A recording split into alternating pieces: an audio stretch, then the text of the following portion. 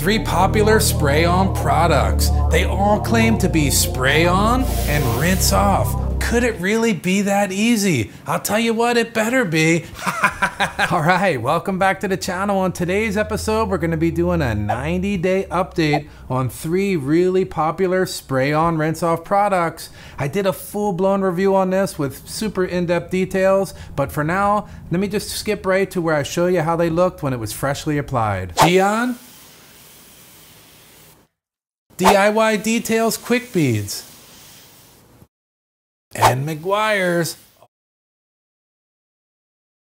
But the questions I keep getting asked, Jeremy, how are they holding up? Well, it's been 90 days since that initial application when I shot that first video. The truck has been sitting in the Hawaii sun just baking. It's black, it's taken a beating out there, multiple washes, and let's see what it looks like. But real quick, if you haven't subscribed, go ahead, hit that subscribe button wherever it's at. And that would be awesome if you joined the team, but let's see what they look like now. First up, Gyeon. Oh boy, where did you go, Gyeon? It doesn't look like there's anything left. DIY Details. Beading, sheeting, repelling that water, still doing an okay job, still hanging on. Meguiar's. Still some good sheeting. Boy, that water's still leaving the panel reasonable for 90 days. That's nice, I like it. So let's come in and take a closer look, one right after the other, so you can see them all. Meguiar's, DIY Details,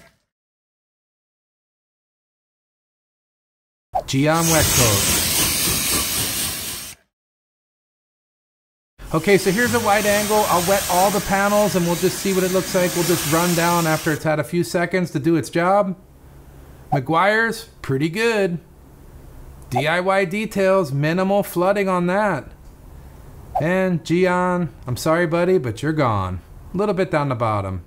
So that's a wrap on the 90-day update. Those of you that were asking for it, there it is. They all did really well. Even the Gyeon, it held on for a couple months. At the 90-day mark, yeah, it was gone. The other ones were kind of super faded, but still kind of hanging on a little bit. That's kind of cool to see. But let's be realistic. These spray-on rinse-off products are not designed to be 6-month, 2-year durability. They're kind of made so you wash your car, spray it on, rinse it off, update that process routinely when you see the product fading. So they all exceeded my expectations, and for that, yeah, they're all good. I appreciate you watching the video. Hopefully you enjoyed it. I'll leave links to everything down in the description so you can check them out. I always appreciate that. And we'll see you on the next one. Yeah! So I wanted to make a real quick shout out to Ikaika at iRep Detailing. Man, you got a neat shop. All top-notch stuff from front to back. Everything you could possibly want. Cool dude too. I went over there the other day, bought some stuff, brought it back. You'll be seeing me testing that in the future.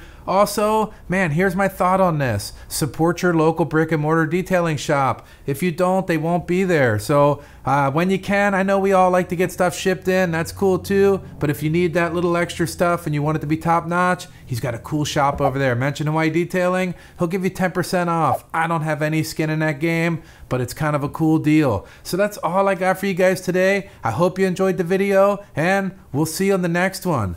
Yeah.